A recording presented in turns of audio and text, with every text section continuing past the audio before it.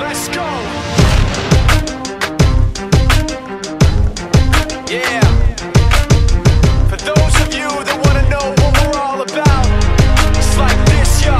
This is 10% luck, 20% skill, 15% concentrated power of will, 5% pleasure, 50% pain, and 100% reason to remember the name.